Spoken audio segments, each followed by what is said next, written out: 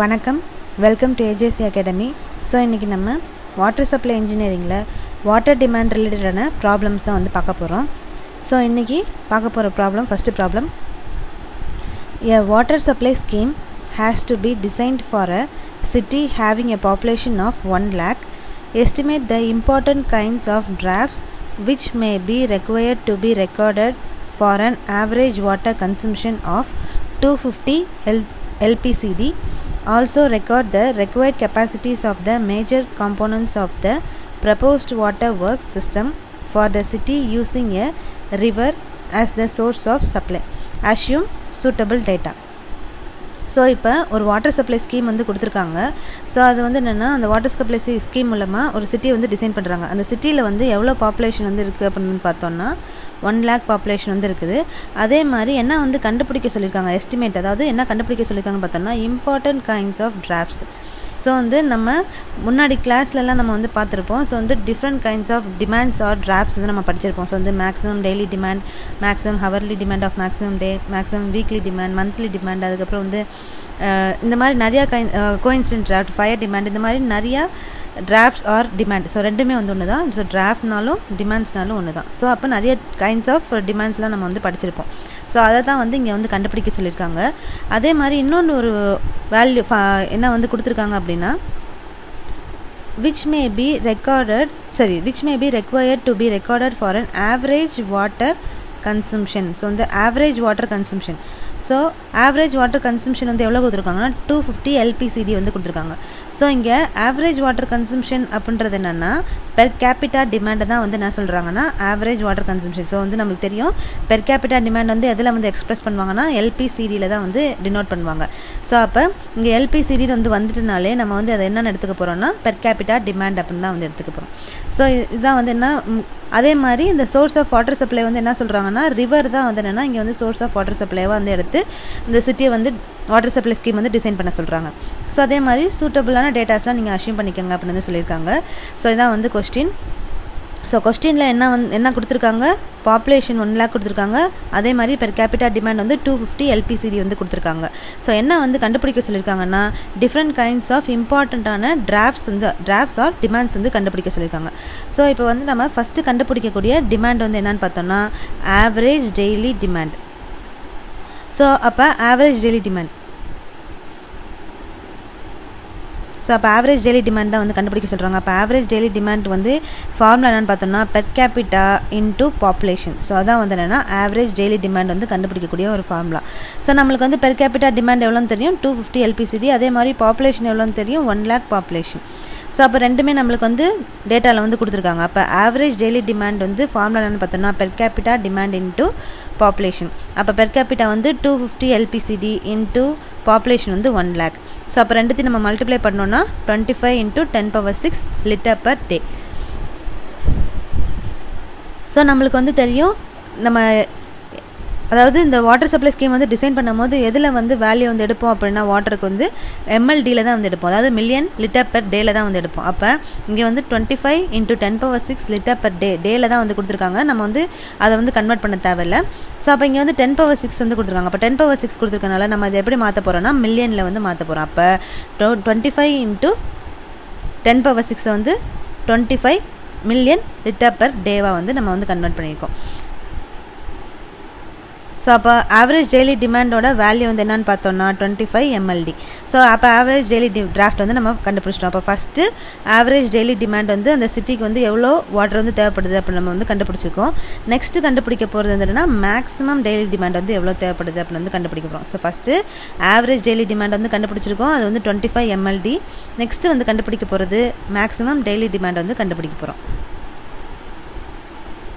So அப்போ maximum daily டிமாண்டுக்கு வந்து நம்ம முன்னாடி கிளாஸஸில் நம்ம வந்து பார்த்துருக்கோம். அதுக்கு ஃபார்முலா வந்து என்னென்னு பார்த்தோம்னா குட்ரிச் ஃபார்முலா யூஸ் பண்ணி நம்ம பர்சன்டேஜில் வந்து மேக்ஸிமம் டெய்லி டிமாண்ட் வந்து கண்டுபிடிச்சிருப்போம். ஸோ அப்போ maximum daily demand divide by average daily demand equal to 180%. So இதான் வந்து என்னென்னா இந்த மேக்ஸிமம் டெய்லி டிமாண்ட் வந்து கண்டுபிடிக்கக்கூடிய ஃபார்முலா. ஸோ இது வந்து நம்ம இந்த பர்சன்டேஜில் வச்சு எடுக்கிறது வந்து எப்படி கண்டுபிடிப்போம்னா குட்ரிச் ஃபார்முலா யூஸ் பண்ணி தான் வந்து கண்டுபிடிப்போம். ஸோ அந்த ஃபார்முலா தான் நம்ம இங்கே எடுத்திருக்கோம். ஸோ அப்போ மேக்ஸிமம் டெய்லி டிமாண்ட் தான் நம்மளுக்கு தேவை. அப்போ நம்மளுக்கு ஆவரேஜ் டெய்லி டிமாண்டை வந்து நம்ம ஏற்கனவே கண்டுபிடிச்சிருக்கோம் 25 mld அப்படின்றத வந்து கண்டுபிடிச்சிருக்கோம். ஸோ அப்போ மேக்ஸிமம் டெய்லி டிமாண்ட் இந்த பக்கம் வச்சுட்டு 180% இன்ட்டு ஆவரேஜ் டெய்லி டிமாண்டை வந்து அந்த பக்கம் கொண்டு போகிறோம். ஸோ அப்போ maximum daily demand equal to 180% into average daily demand. So அப்போ 180% நம்ம எப்படி எழுதுறோம்னா பர்சன்டேஜில் இருக்கிறனால டிவைட் பை 100 வந்து போட்டுக்கிறோம். இன்ட்டு ஆவரேஜ் டெய்லி டிமாண்ட் நம்மளுக்கு தெரியும் 25 mld. ஸோ அப்போ இது எல்லாத்தையும் வந்து மல்டிப்ளை பண்ணோன்னா இந்த மேக்ஸிமம் டெய்லி டிமாண்ட் வேல்யூ வந்து எவ்வளோ வருதுன்னா 45 mld அப்படின்றது வந்து கிடைக்கிது நம்மளுக்கு. ஸோ இதான் வந்து மேக்ஸிமம் டெய்லி டிமாண்ட். ஸோ அப்போ ஆவரேஜ் டெய்லி டிமாண்ட் வந்து நம்மளுக்கு 25 mld, மேக்ஸிமம் டெய்லி டிமாண்ட் வந்து நம்மளுக்கு 45 mld. ஸோ இது ஆவரேஜ் டெய்லி டிமாண்ட் ஃபஸ்ட்டு கண்டுபிடிச்சாச்சு, மேக்ஸிமம் டெய்லி டிமாண்ட் கண்டுபிடிச்சாச்சு. நெக்ஸ்ட்டு வந்து maximum hourly demand of maximum டே வந்து கண்டுபிடிக்க போகிறோம். ஸோ அப்போ maximum hourly demand of maximum டேக்கும் என்ன ஃபார்முலா அப்படின்னு பார்த்தோன்னா maximum hourly demand of maximum day divide by average hourly demand of maximum day equal to 270%. So இதான் வந்து என்னென்னா அதோட ஃபார்முலா. ஸோ இந்த ஃபார்முலாவும் நம்ம வந்து குட்ரிச் ஃபார்முலா யூஸ் பண்ணி தான் வந்து இந்த பர்சன்டேஜ் வேல்யூ வந்து கண்டுபிடிச்சிருப்போம். ஸோ அப்போ maximum hourly demand of maximum டே இந்த பக்கம் வச்சுட்டு 270% into average hourly demand of maximum டே வந்து அந்த பக்கம் கொண்டு போய் மல்டிப்ளை பண்ணிக்கிறோம். ஸோ அப்போ 270% வந்து இருக்கிறனால 270 divide by 100 into average daily demand, அதாவது average hourly demand of maximum டேன்னு கொடுத்துட்டதால நீங்கள் கன்ஃபியூஸ் ஆக வேணாம். இது வந்து என்னன்றது ஆவரேஜ் டெய்லி டிமாண்ட் நம்ம இங்கே கண்டுபிடிச்சிருக்கோம்ல. ஸோ இந்த வேல்யூ தான் நம்ம இங்கேயும் வந்து யூஸ் பண்ண போகிறோம். ஸோ அந்த ஆவரேஜ் டெய்லி டிமாண்ட் எங்கே வந்து இருக்காலோ அங்கெல்லாம் வந்து இந்த நம்ம ஃபஸ்ட்டு கண்டுபிடிச்ச இந்த வேல்யூ தான் வந்து சப்ஸ்டியூட் பண்ண போகிறோம். ஸோ அப்போ average hourly demand of maximum டேக்கும் same value தான் 25 mld. அப்போ எல்லாத்தையும் வந்து மல்டிப்ளை பண்ணி பார்த்தோன்னா maximum hourly demand of maximum டேக்கு என்ன வேல்யூ பார்த்தோன்னா 67.5 mld. ஸோ அப்போ முக்கியமான 3 இம்பார்ட்டண்ட் டிராஃப்ட்ஸ் வந்து கண்டுபிடிச்சாச்சு. ஸோ மற்ற டிராஃப்ட்ஸ்லாம் என்ன அப்படின்றது வந்து பார்க்கலாம். ஸோ அப்போ maximum hourly demand of maximum டே வந்து நம்ம அது வரைக்கும் நம்ம கண்டுபிடிச்சிருக்கோம். ஸோ நெக்ஸ்ட்டு வந்து நம்ம கண்டுபிடிக்க போகிற டிராஃப்ட் வந்து என்னென்னு பார்த்தோன்னா fire demand R fire draft. So அப்போ ஃபயர் டிமாண்டுக்கு வந்து நம்ம இங்கே என்ன ஃபார்முலா வந்து எடுத்துக்கிறோம்னா டிஃபால்ட்டாக நம்ம வந்து அண்டர் ரைட்டர்ஸ் ஃபார்முலா வந்து எடுத்துருக்கோம். ஸோ அப்போ முன்னாடி கிளாஸ்லேயும் நம்ம வந்து அண்டர் ரைட்டர் ஃபார்முலா வந்து படிச்சிருக்கோம். ஸோ இங்கேயும் வந்து நம்ம அண்டர் ரைட்டர் ஃபார்முலா தான் வந்து எடுத்துக்க போகிறோம். ஸோ அப்போ அண்டர் ரைட்டர், ஸோ வந்து ஏன் இங்கே வந்து நம்ம அண்டர் ரைட்டர் ஃபார்முலா வந்து எடுத்திருக்கோம் அப்படின்னா பாப்புலேஷன் வந்து 1 lakh பாப்புலேஷன், அதாவது 2 lakh கீழே 2 lakh வந்து இருந்துச்சுன்னா அங்கே வந்து அண்டர் ரைட்டர்ஸ் ஃபார்முலா தான் வந்து எடுத்துக்குவோம். ஸோ அதனால தான் வந்து இங்கேயும் அந்த முன்னாடி கிளாஸில் நம்ம பார்த்த சம்லேயும் வந்து 2 lakh பாப்புலேஷன் இருந்துச்சு. அதே மாதிரி 2 lakh வந்து பாப்புலேஷன் வந்து இருந்துச்சுன்னா அதுக்கும் நம்ம வந்து அண்டர் ரைட்டர்ஸ் ஃபார்முலா தான் வந்து யூஸ் பண்ணிக்குவோம். ஸோ அதனால தான் இங்கே வந்து நம்ம இந்த சம்லேயும் அண்டர் ரைட்டர்ஸ் ஃபார்முலா வந்து எடுத்துக்கிறோம். ஸோ அப்போ அண்டர் ரைட்டர்ஸ் ஃபார்முலா வந்து என்னது Q equal to 4637 into root B into 1 minus 0.01 into root B.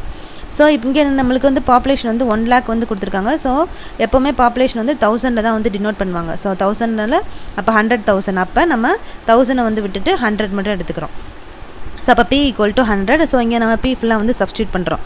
So அப்போ 4637 into root 100 into 1 minus 0.01 into root 100.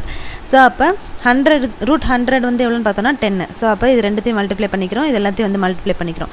So அப்போ இது ரெண்டுத்தையும் மல்டிப்ளை பண்ணும்போது 46.37 into 10⁻³ வந்து கிடைக்குது.